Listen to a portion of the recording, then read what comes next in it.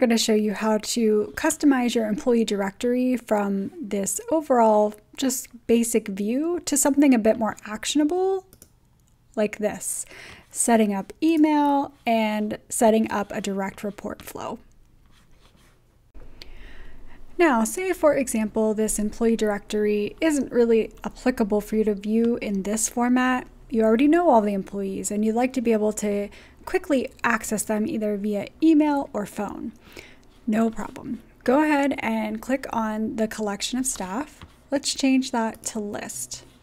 Here we have a little less detail, but we're going to add in some specific actions for each one of these. So we're going to go ahead and make sure that we're still on the collection of staff and come down to collection action items. So this is going to be an action that takes place on each singular item. So we can go ahead and add a primary action just as we did when we're adding an employee up here. And let's say we want to be able to email somebody. So let's just change this to compose email. And now we can put in the two, we could even pre-fill subject, body, if we wanted to CC anybody in. So maybe we're always wanting to CC in the manager. That we're able to do already. And if this was a standard process that you're going to follow, you could pre-fill this subject. You certainly don't need to. Be sure you change the title to email.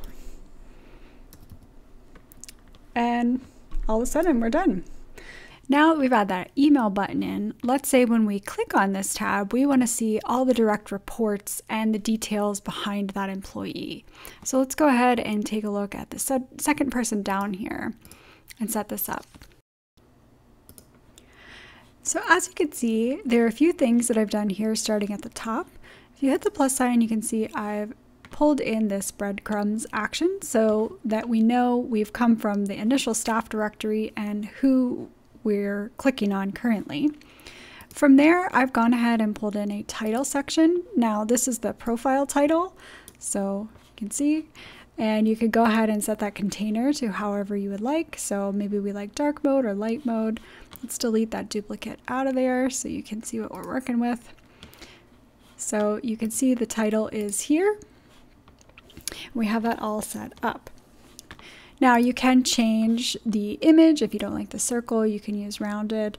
You can, have a different emphasis on something else here if you don't want to have that. And certainly you can remove some of these if you don't want to have repeated information. So however you want to set it up, it is very customizable. From there, I've gone ahead and pulled in the fields. So under the plus sign, just pull fields. This, like in the mobile app, allows you to pull in lots of different options based on whatever information is in that table. So for us, that's all of the relevant information to the employee. Be sure that you're naming these as you go through and giving them titles so that it's evident as you're moving through what's visible. So I've gone ahead and put employee details and then pulled in the information I wanted to show. From there, we set up the direct reports. I added in a container. So under layout, I just pulled in a container and then pulled in a collection again. So collection here of staff, and I've done it as a list, but you could do it however you would like.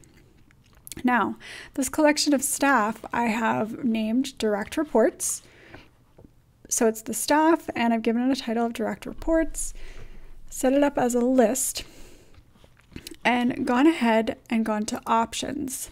From here, I've added a filter. So when you hit add filter, you can choose what these filters are. So I've gone ahead and chosen manager includes, and then under the drop down, I've checked the screen and the name. This will be sure that this ties back to the person appearing on the screen.